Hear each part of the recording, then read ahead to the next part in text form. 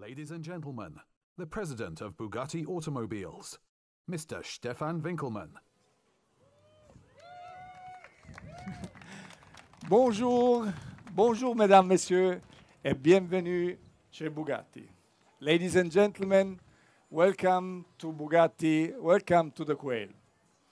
When I joined Bugatti January 2018, so last year, together with the team, we decided to have 2 new products coming up each and every year. So last year we had at the Geneva Motor Show, we had the presentation of the Bugatti Chiron Sport. And then here at the Quail, we had the world premiere of the Bugatti Divo.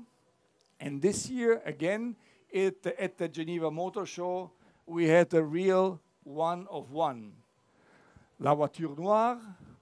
And for us, this is the pinnacle of the automotive industry. We call it automotive haute couture. So what's next? What's coming after the Bugatti Divo and La Voiture Noire? But well, I tackled the team and they accepted the challenge, and the result, in my opinion, is wonderful. And now have a look at the car.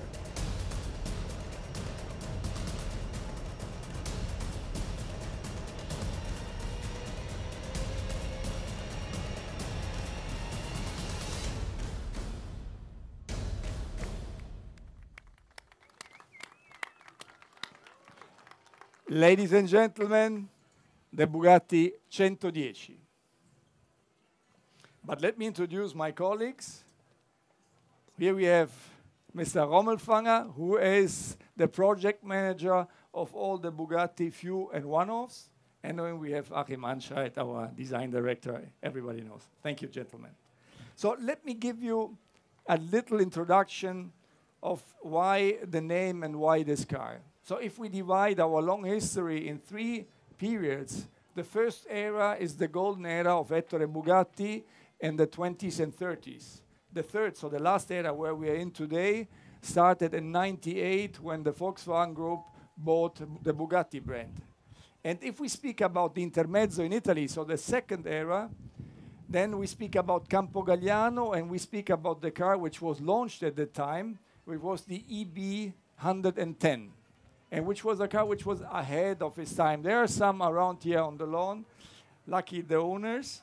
And I have to say that Cento Dieci is Italian and stands for 110. So the inspiration is coming from the EB 110, but also Cento Dieci stands for us because this year we are celebrating our 110th anniversary, so it's very important to have this name on one of our cars. But let's have a closer look at the car. The car has an 8-liter capacity engine with 16 cylinders, and it has 1,600 horsepower, which is leading to an incredible weight-to-power ratio of just 1.1 kilos. And this is something which is exceptional.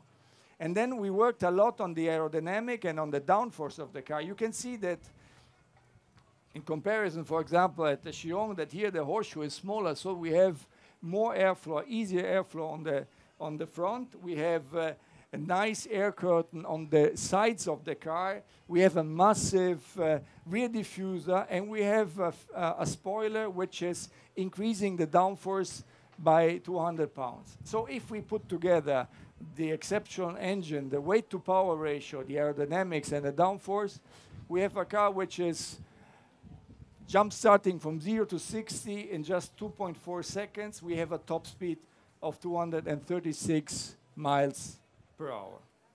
But every car which is leaving our atelier in Molsheim has to have the clear brand identity of Bugatti. And certainly the Cento Dieci has it.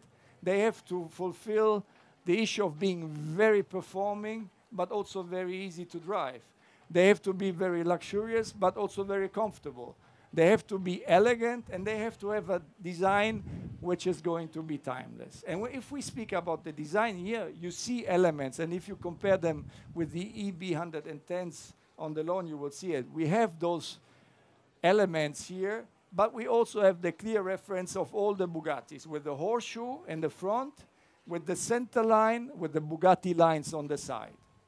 And Mesdames, Messieurs, I have to say that we are only going to build 10 of these beautiful cars. The price is 8 million euro net, and the cars are all sold. And yes, they're all sold. Ladies and gentlemen, for me, it's clear that we have to continue to work very hard on the future of our brand and our company. Always keeping in mind, if comparable, it is no longer Bugatti. Mesdames, Messieurs, merci et vive la marque. Thank you very much. Thank you. This is the car. So you see, for me as a chief designer Bugatti, my main job when we do an homage project is not to get stuck in a retro direction, but making translations that find a win-win situation with technical development that is challenging on a package of a chiron, translating it and still creating a reminiscence that looks modern in terms of the car that we're quoting. I think the inspiration leads back to 3 items, I would say. One is obviously the car, the EB110 SS at the time. The other one is Romano Artioli, who has really revived the brand Bugatti since the 1960s to come back in 1988. And thirdly, and as a designer I have to say, I very much admire the work of the designer of the car, EB110. If we start at the rear of the car, you see a very direct translation in a modern interpretation. If you look at the rear end of EB110, it's a very graphical look, no? These pill shapes, very geometric.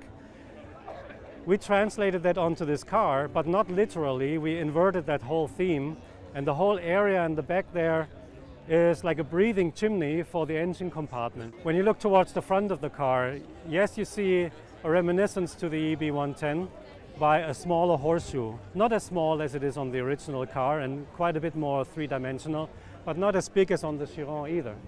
And you see that the Macaron logo is sitting outside of the horseshoe, more on top. You see a much more slanted nose, which benefits for aerodynamic development in the end. And you also see an evolution from the EB110 headlights that were state-of-the-art at the time, but now we have much more modern technology with less space for the headlights that creates a much more modern look and a modern translation as an homage project starting from the EB110 facial graphic.